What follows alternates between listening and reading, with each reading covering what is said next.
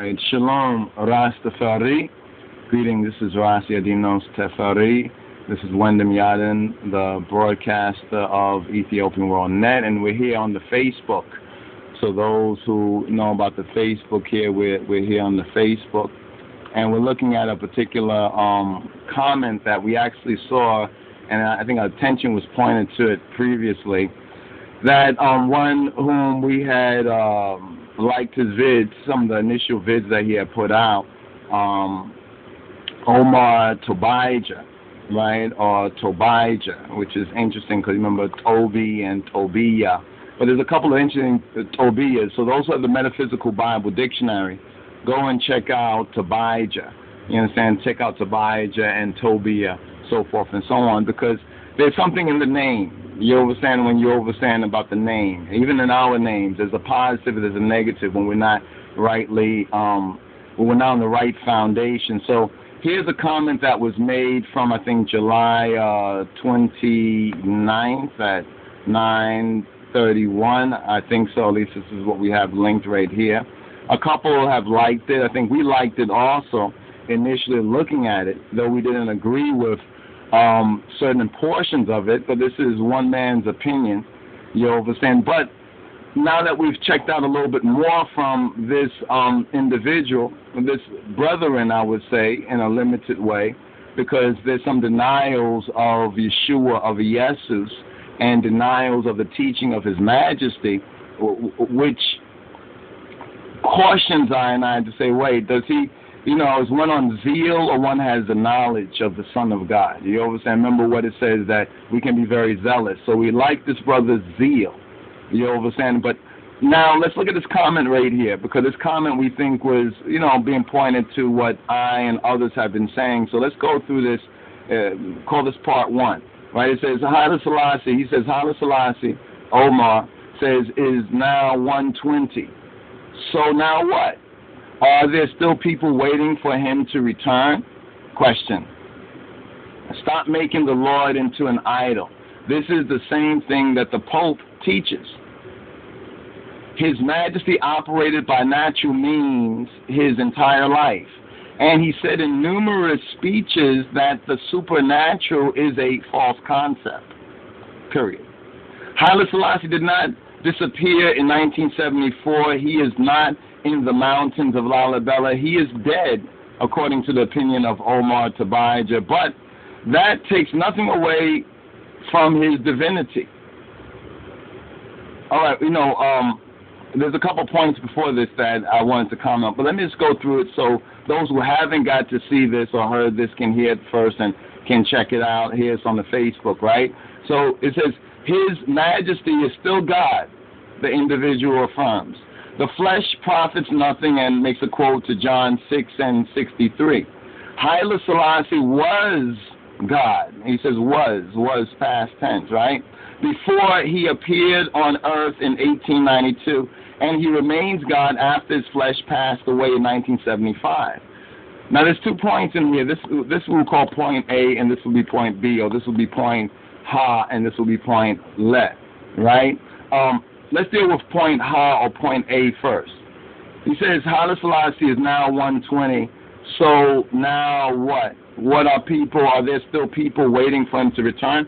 I haven't heard that anywhere in Rastafari. I haven't heard about that in Rastafari. What I thought it was, and what I thought I heard, is that it's for I and I to grow up. You know what I'm saying? Don't be children tossed and turned by every sleight of doctrine or every craftiness of man and people, you understand, who, because they're not squared on the foundation, you understand? Because he says, so now what, are people waiting for him to return? Are there any Rastafari waiting for Haile Selassie to return, in that sense of return? It says, stop making the Lord into an idol. And that's true in Christianity and in many religions, and maybe among some of the unstable brethren and sistren in Rastafari, because they've come from other churches, denominations, and until they get the true Timheret of Negusa Negas, the true teaching of His Majesty, then those old errors are not able to be either reformed, remedied, removed, or whatever has to be done, pruned, in other words. right? So he says that that's what the same thing the Pope teaches, but I don't see the fact that if he's speaking about the Abba Kedus matter, and he's going to come to something that links with it. But we're going to go just sentence by sentence briefly. So he says that's the same thing the Pope does, right? He says His Majesty operated by natural means his entire life. And he said in numerous speeches that the supernatural is a false concept. So he said the supernatural, which is really biblically, scripturally, the spiritual. So the spiritual is a false concept. That's what the supernatural, above the natural, you know what I'm saying, is the spiritual. Now, if you're coming from a Gentile, white, Western, mistranslation, King James Bible only, then there's a lot of errors there, and only being guided by the Holy Spirit will you be able to see through those particular errors. It seems as though this person's opinion, Omar Tobijah's opinion, is that His Majesty only operated naturally and there was nothing that was above or beyond the natural. That appears to be a denial of the supernatural or the spiritual, right? So can you please point to these numerous speeches, right? Can you point them out, post them up here, you understand, and give reference so that we can look them up in third-party sources for ourselves? You understand? Then you say right here that He operated by natural means. So both of these contradict the spirituality of His Majesty. See, the divinity is not in the natural in the sense of that's where it begins. It begins in the spiritual. So there's some false concepts here, but I think it's on the part of the, the opinion giver, one who gives their opinion. This is their opinion. But now, to some, it appears that this is maybe doctrine. But so that you don't become deluded or deceived that this is doctrine, I have to speak. And besides, when we were recording a next vid, this post came up and it basically knocked off that vid, and you could see where we was doing that, and we couldn't get back to the page. So, this was brought before I, so we'll deal with this. This comes to our doorstep, as it were. Haile Selassie did not disappear in 1974, says Omar Tobijah. He is not in the mountains of Lalibela, says Omar Tobijah. He is dead, says Omar Tobijah, but that takes nothing away from his divinity, says Omar Tobijah. Where's the scripture? Where's the doctrine? Prove this by the doctrine or the teaching, the Tinharit of Negus Neges, by Tawahido. And if you overstand, if you don't speak the language of God, the Royal Amharic, if you're not trusting the Holy Spirit to communicate this to you, then you're not going to really grow up. This is why in the previous portion from First Corinthians, it says how we should be children in malice, and getting angry or getting upset or, pitching a fit or because somebody critiques you or criticize it. Because this might be seen, some pointed this out to I, like this one was critiquing what we posted about Tafari and the 120th year and how that coincides with 2012. You understand? Some said that this might be some sort of tongue-in-cheek kind of comment, to what we posted about Abba Kedus, the chess master, and Genesis chapter 6, the Nephilim Wars, 2012, which is actually the B part. This is actually the B part of this one right here. Let's bring this one forward right here. Of this one right here, of Abba Kedus, right? Of Abba Kedus. And we've received confirmation and affirmation, trustworthy affirmation, that based on their testimony and based on what we know of the Word, you understand, of the Word, that we can confirm that this story and this testimony is true. We're not just believing this because we need an idol or something like that. This confirms what Rastafari have known all throughout the years, when many Rastas who jumped up as zealous Rastas when they learned about the death or the alleged death of His Majesty, Bob Marley said, Jah live. Yes, Jah live. Are they separating the Trinity? Are they trying to divide, the Trinity? You understand? But because ones don't recognize the divinity of the Son, you see, and this is what he does not recognize, and it's very clear in other teachings or other vids that he posts, and he has posts, that he doesn't recognize the divinity of the Trinity because he does not know the true teaching, and he has not got into the God language, where he can speak to God in the Spirit, and he denies the Spirit, the spiritual.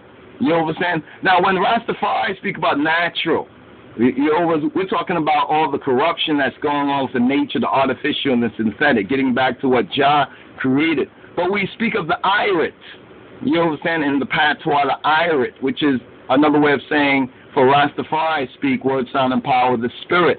But Marinya, we're speaking of the Menfest.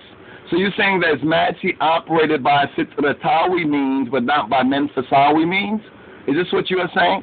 But please bring the numerous speeches where His Majesty says that the supernatural is a false concept. He speaks on false concepts of spirituality, emanation, theology, so forth and so on.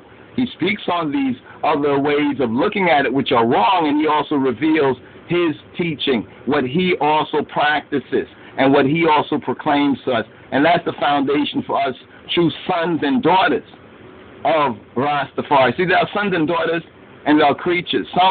A creature can recognize God, but the creature has not come into that sonship. You know what I'm saying? Because the only way to come into that sonship is through Yeshua.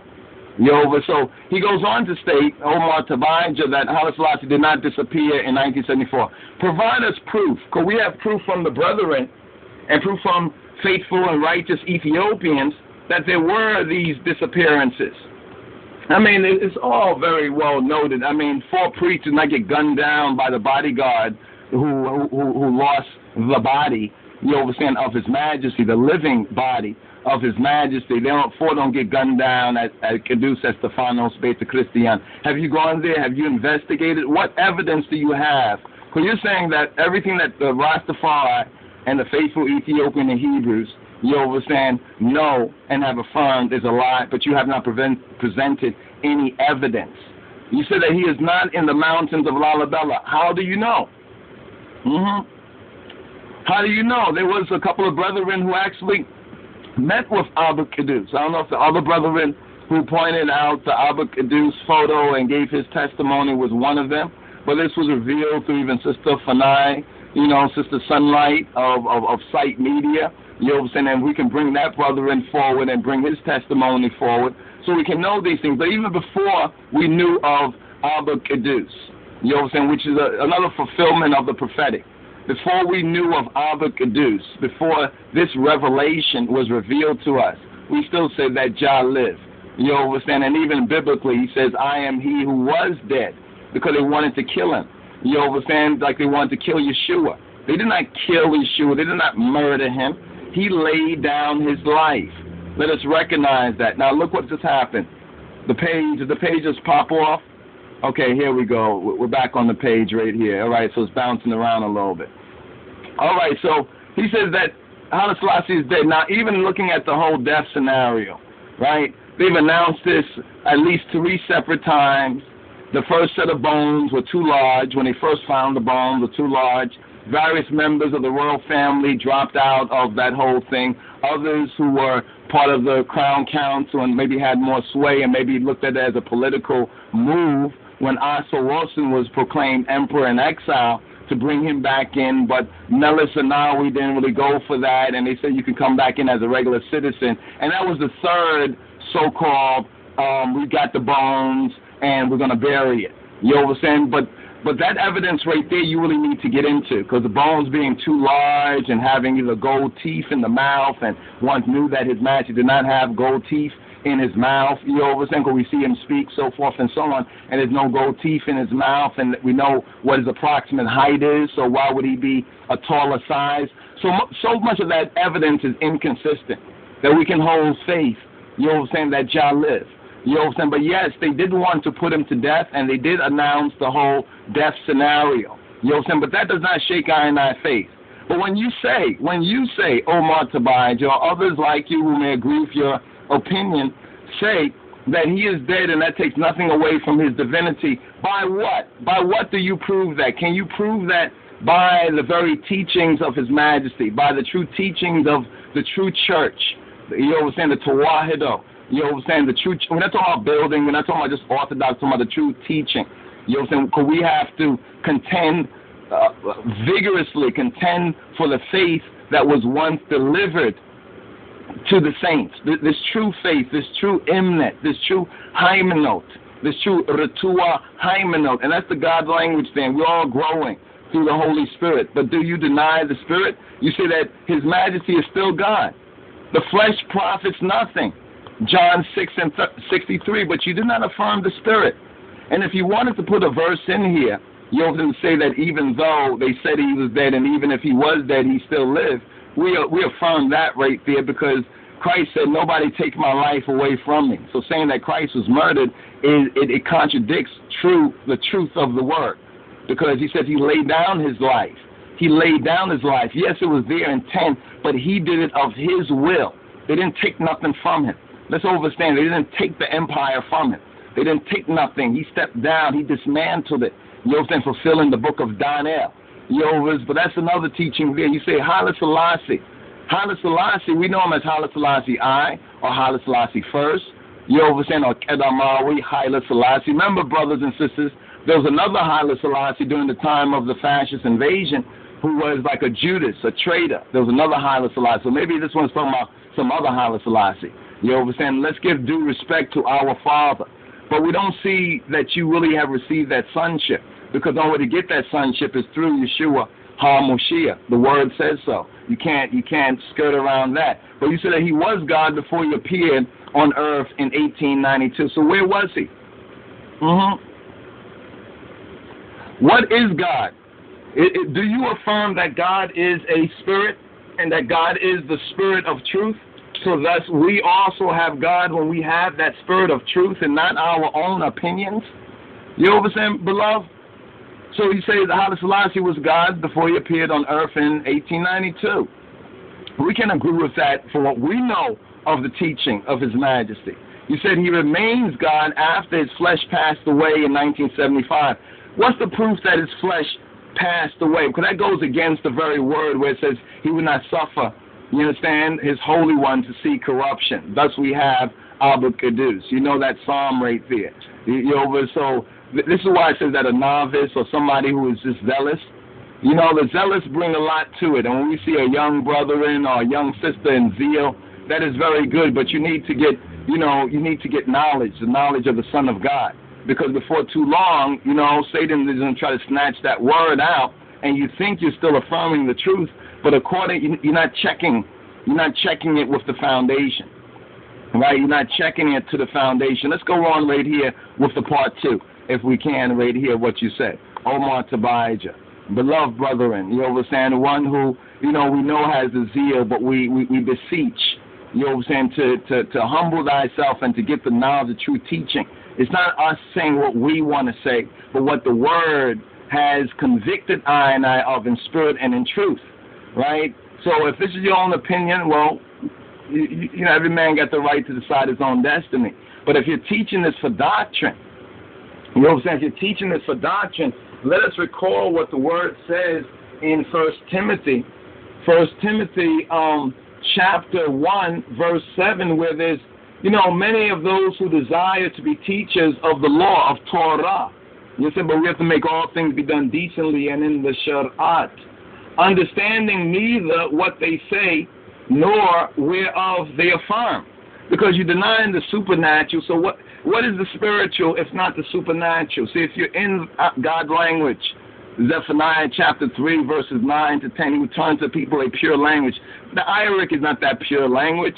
That was a code. Don't you understand? That was the code that we use, among I and ourselves before it got out in the records and music industry to everybody. But now we move up to the higher level, to the Royal Amharic, because the Book of the Seven Seals. Verse 8 says, but we know, we don't believe, it's not our guessing, it's not our opinion. We know that the law, right, that Torah is good if a man use it lawfully. So it's like we know that His Majesty is God if they know it in God's way, not in their own way.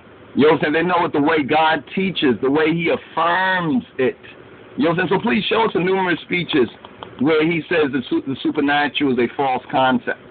The second part down here. Omar says, why are some people quoting Genesis 6 and 63? You notice that right there? If this left one don't pay attention. Why are some people quoting Genesis chapter 6, verse 63? Well, you're the only one who must be quoting Genesis chapter 6, verse 63.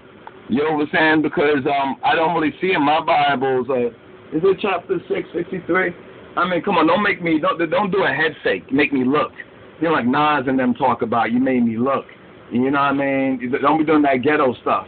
You know what I'm saying? You make me look, right? So let me look. I'm in chapter 6, verse 60. Oh, nope, it's 22. 22, the Hebrew. You know what I'm saying? Be a Hebrew. Don't get mixed up with Gentile, white, Western concepts that we're struggling against, because you recognize part of the vision. Part of the vision, you know what I'm saying? But you don't keep beholding. You run off in zeal. You know what I'm saying? That's why we have to read over again Matthew chapter 13, when it's all about the seed, the sower, and the seed is the word, and how when one's going to have the right foundation, don't till their soil and gain the right foundation, the right discipline. You know what I'm saying? Satan can snatch it away. The cares of the world can distract one. One might have no root in themselves, no groundation in themselves. So they get puffed up off of the little bit of knowledge that they know. You understand? And then, you know, like, I hope the brethren take this rebuke, you understand, as a brethren. You understand? Like it says that, you know, if you rebuke a fool, he will hate you. So I don't want I brother to hate I, because it's going to hurt him. You understand? But if you rebuke a wise man, you understand? You know what I mean? You gain. You know what I'm saying? You gain truly, you know, a wise man will love you. You understand? For a rebuke. But right here, 663, you know what I'm saying? I know what I was going to say to you. I might put this out. Don't find no 663. So you're going to acknowledge that you might have made a mistake here. And if you made a mistake here, no doubt you might have made a mistake somewhere else. We're not saying where. You understand? Well, we have said where, but we're not just saying here or there, but we're pointing to this one, 663. You must mean 6 and, what, 3? Are you talking about 6 and 3? Is it 6 and 3? Let's see if it's 6 and 3. Let's go look again. I mean, we have a good idea what it is, but it's always good to look. You know, if you think you stand, it says check yourself, lest you fall. Now, it's verse 3. It's the warning. The warning of Jehovah, or the warning of Yahweh, of he who will be who he be. Some say, no, Yahweh, YHWH is I am that I am. And you ask them, do you speak Hebrew? Have you studied Hebrew? They'll be like, not a little bit or whatnot like that. Well, why you say that? Then they'll point to the part where it says, I am that I am, but it's really Ehya, Shada Ehya, Ehya, Asha, Ehya. You know what I'm saying? So you have to understand that these things concerning language, check out what we posted about the church in 1 Corinthians chapter 14 for this 45th Shabbatical, right? But you said, so why are people quoting that? You don't want to must be quoting that. You understand 663. If somebody don't know what you're saying, they check that out. They'll just know that what you're saying must be false or falsified somewhere. You understand, because of this. But you're quoting really 6 and 3. This is what you are quoting. You understand? Nobody's quoting 663. So you have an issue with what we put up there about Lich Tafari and the 120. But Yahweh said, or the Lord said, or to him be the praise. He said, my spirit shall not always strive with man, for that he also is flesh. Yet his days shall be 120 years. End quote. You say, Omar says, this scripture is not even talking about God. You're a liar. You're a liar, man. I got to say you're a liar, because Yahweh says and the Lord said. So who's the Lord? The Lord is not God here? He's not talking about God? So what is God talking about? He says, okay, you said, well, he said, it's not talking about him, but he said, well, he said what? My spirit should not always do what? Strive, be, dwell. It's not strive in the other way. Go look up in the Blue Letter Bible. We showed you the Blue Letter Bible. Go look this up, and then you can look up what that word is in the Hebrew and what that word means, and can get at least a basic groundation. Study and show yourself approved to God as a workman that need not be ashamed. I think some of the work you was doing, and still I think is good and is upful. But on these levels of false doctrine, don't be zealous and lack that knowledge of the Son of God, right? Because then you're saying things that may feel right to you, but you're going in another spirit, right? So you're saying the scripture is not even talking about God. It is talking about how God is angry. So you sound like it's not talking about God. It's talking about God is angry. So it's not talking about God. What are you saying? With the sons of men. So who are the sons of men? If not I and I, the sons of Adam. We're the sons of Adam. You see, we have to get out that era of Adam by getting into and putting on Kristos, putting on Christ, putting on the true Christ, Yeshua HA-MOSHIYACH. You understand? Being in His Word. You're saying, so what does this have to do with Haile Selassie becoming 120 years old? We don't speak about Haile Selassie becoming. We even said theologically that is an error right there, that Haile Selassie was born, if you look at it from a strict theological perspective. You understand? God winks at the times of ignorance, but He calls all men, right, to repentance, as He sends forth ones to bring forward that illumination, that clarity, that correction, that evidence, as He has sent I and others forward, right? So what does this have to do with really Lich Tafari? As everything, 120, 2012, don't you see the famine coming? Don't you see where we're at right now? This is another prophetic moment for us to build up ourselves, to grow up. You know what I'm saying? To grow up. You see, if you're studying in the Word, then the Word, the Holy Spirit. But if you deny the Spirit, you understand, then you're denying your own salvation. If you're teaching that, then you're teaching damnation. And you're not in the grace of the King of Kings and His Christ. So you say nothing at all. Well, this is just one person's opinion who basically told us to look at the 63rd chapter, the 63rd verse of chapter 6. You know what I'm saying? So this is just a first word, you know what I'm saying, a first word on this particular situation of doctrine, of false doctrine creeping in. You know what I'm saying? We as the watchmen, we are like the householders, we who have a stewardship, have to be on point about this and to even rebuke or correct in love. Now, nothing that I've said here is really personal to this brother, and I don't know him personally. I can't say anything personal about him. I'm not going to do an ad hominem attack against him, but it's against what he's saying right here. I do agree that many people are looking, because of the lack of the knowledge of the Son of God, you know what I'm saying, who is our door, you know what I'm saying, to the Father, so we can grow up, so we can once again be restored to our divinity, you know what I'm saying, in the divinity of the Father, because we are His children. So that's why we are sons of God. You know what I'm saying? That's why I said when we taught on the sons of God part, is how we as sons of God were turning astray in that day, in that time. You know what I'm saying? That's why He said His Spirit would not always dwell with man. But King James fools you here in the translation when you see strive.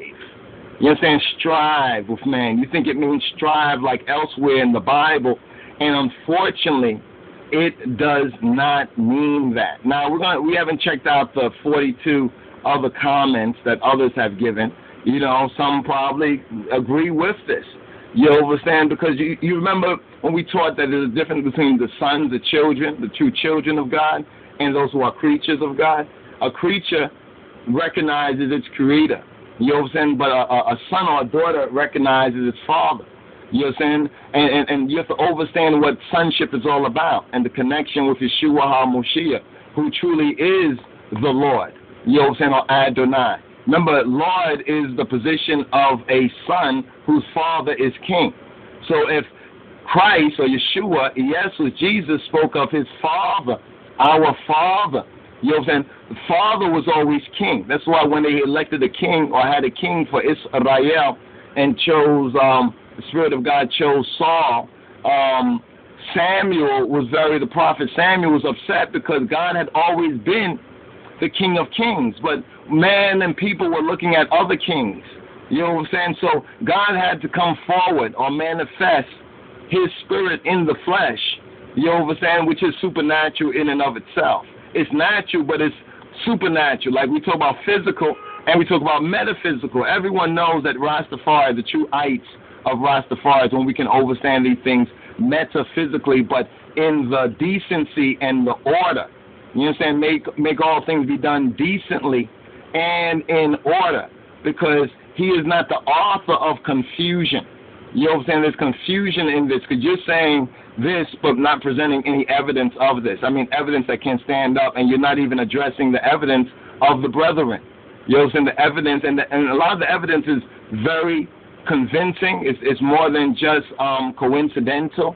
You understand? I mean, there's the coincidental evidence, but there's some very direct evidence, you understand, that refutes what you're saying here concerning His Majesty passing away in 1975 or so forth and so on. But overstanding the metamorphosis, as it were, you understand, from Kedamawi Haile Selassie, you understand, to Abba Kedus, to Kedus Abba Tachin, is very important, and we need to have that groundation of the teaching of His Majesty, because only the groundation of the teaching of His Majesty that puts it into the proper context, you know, in the proper order.